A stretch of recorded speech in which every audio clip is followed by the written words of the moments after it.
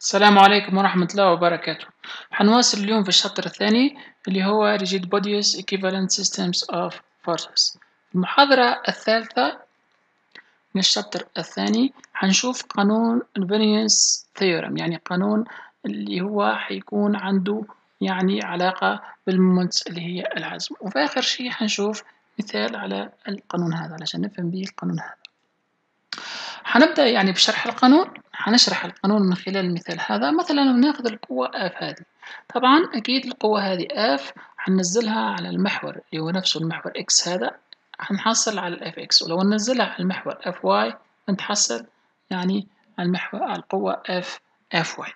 طبعا هنجيب العزم بتاعت القوة اللي هي F، والمسافة ما بين النقطة اللي هنسوي فيها العزم اللي هي R، يعني حسب القانون العزم M بيكون R كروس F، يعني ال R هذه هي المسافة اللي هي المسافة A.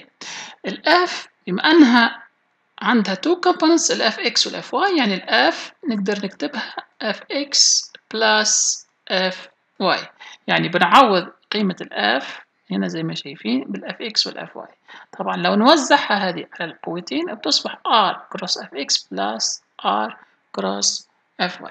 لو نشتغل بس على ال Fx على القوة Fx، يعني R cross Fx هتكون المسافة العمودية ما بين محور القوة اللي هو Fx والنقطة اللي يصير فيها العزم هتكون المسافة Fd، يعني هتكون D1، يعني هتكون Fx في D1، هذه R cross Fx بتعطيك Fx في D1.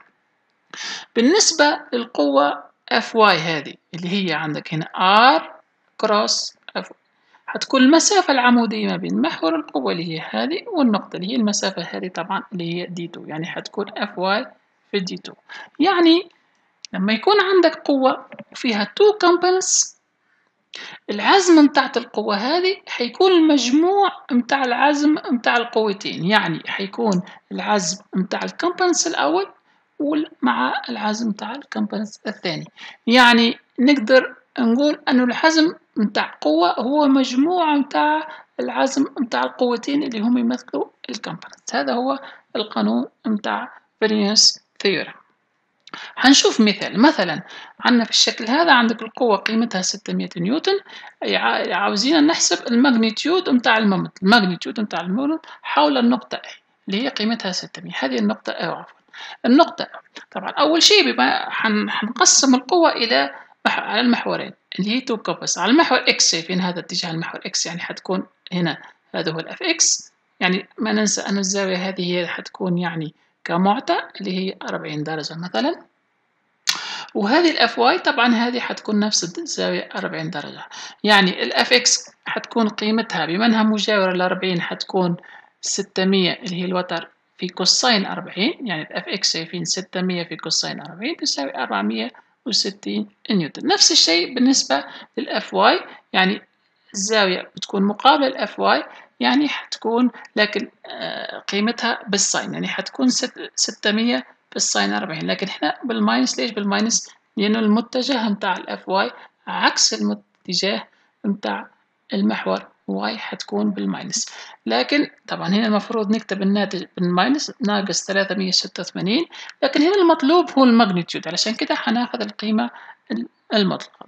طيب لو عاوزين العزم حول النقطة أو أو حيكون يعني الاف اكس هذه فنضربها في المسافة الديوان، يعني احنا هنا استعملنا القانون اللي شفناه منذ حين. ايش الديوان هذه؟ هي المسافة العمودية ما بين محور القوة بتاعت الاف اكس، محور القوة بتاعت الاف اكس والنقطة أو هذه، يعني اللي هي المسافة هذه اللي هي 4، يعني حتكون يعني 460 اللي هي قيمة الاف اكس هنضربها في المسافة دي 1 اللي هي 4. بالنسبة للاف واي بما انها قيمتها 386 هناخذ نفس القيمة لكن اخذناها موجبة لانها هنتحصل على الماجنتيود، هنضربها في المسافة العمودية. كيف هنجيب المسافة العمودية؟ يعني المسافة العمودية ما بين المحور اف واي والنقطة أو اللي هي المسافة طبعا هذه اللي هي 2 متر، يعني هنضربها في 2 متر هنتحصل على النتيجة النهائية 2610 نيوتن متر. هذا كمثال للقانون هذا، وشكرا لكم.